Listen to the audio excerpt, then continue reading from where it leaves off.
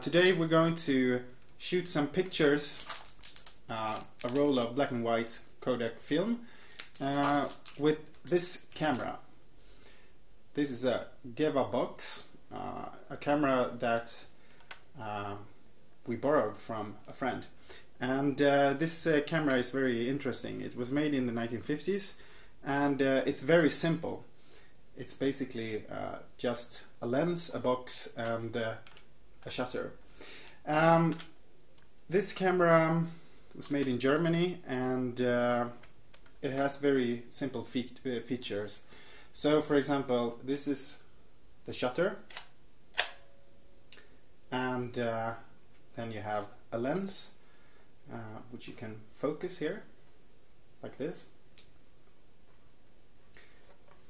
It goes from 1.5 meters to infinity, and here on the side you have an aperture button. It goes from aperture 8 to 16, and in between is 11.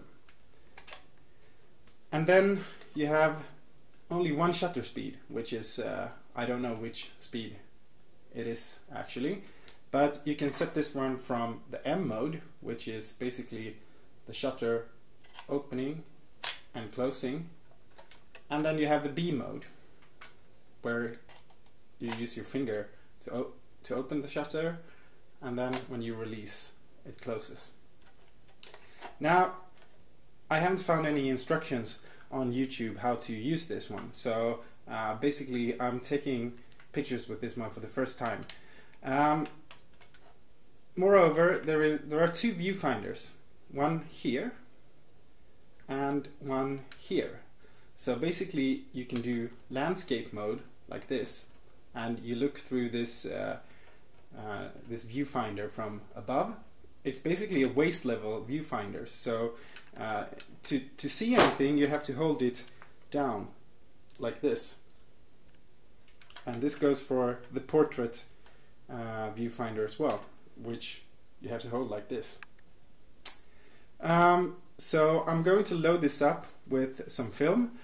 There's one more feature. You can see here there's a hole, and this should be probably where you see which frame you're on. It's a 6:9 medium format camera, so you're using this 120 film, I guess, and this is a Kodak TMX black and white, and we're going to open this one up now and try to load some film into it. Okay, so let's try to load some film into this one. Here you have a switch, and I move it like this and it comes open. Then we open up some film. It's probably a good idea to remove this paper as much as possible, because you don't want pieces of paper in the camera. So the film should probably go like this.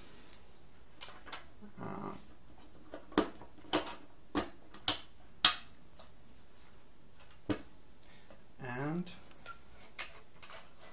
like this.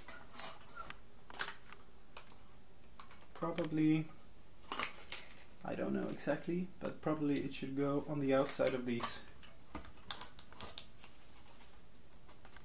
metal bars. And then let's see, the film advances like that. So I think I'm going to put it in like this, and then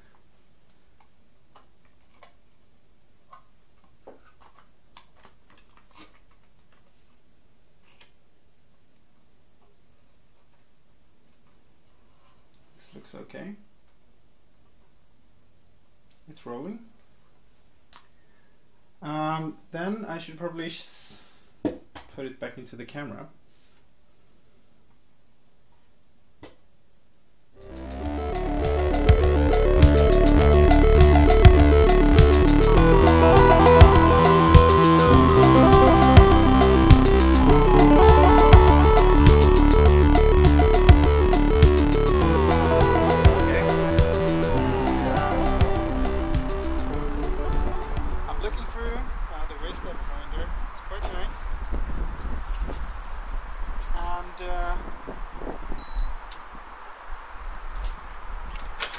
Boom.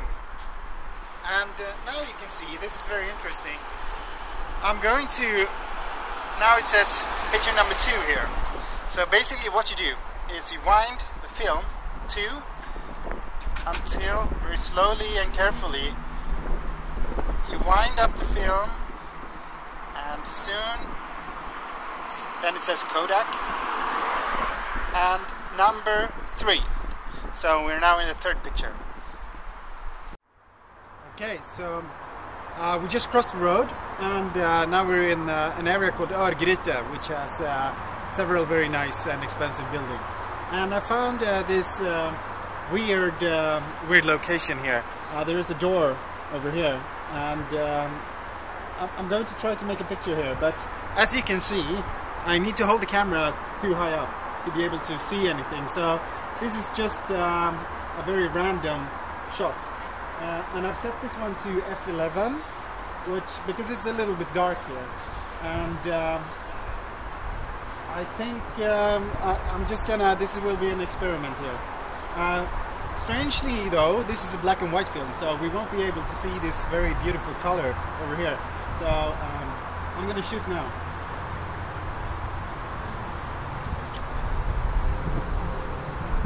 Cool. Okay, so I'm going to make a picture of a skyscraper, or sort of f16, because it's very bright.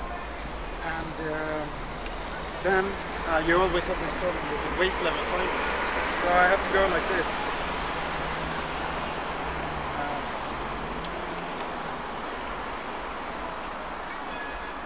I think I have a picture of the tower now. So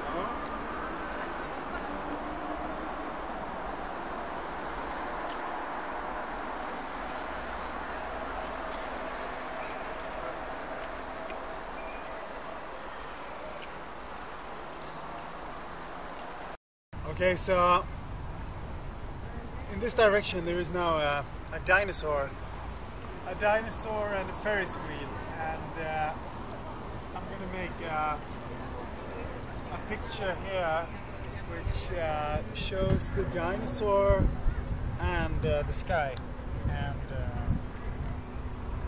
I think I'm going to set this to f8, and it seems to be a very bright picture, so I'm just gonna fire like this.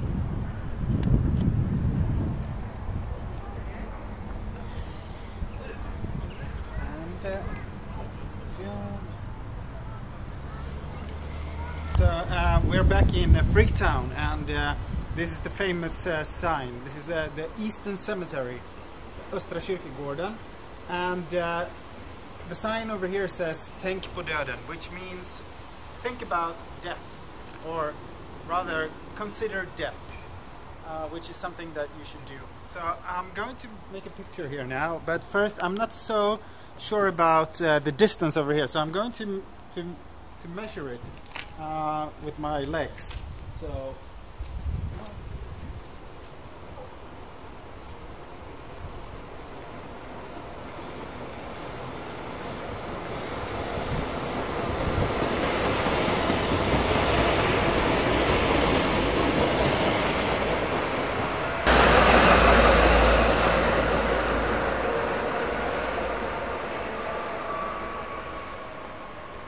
I'm guessing this is a little bit more than 7 meters, so I can focus to infinity.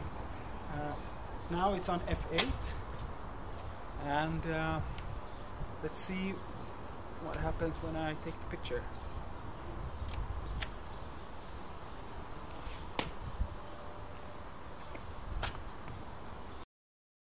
This Gevabox camera is really fun.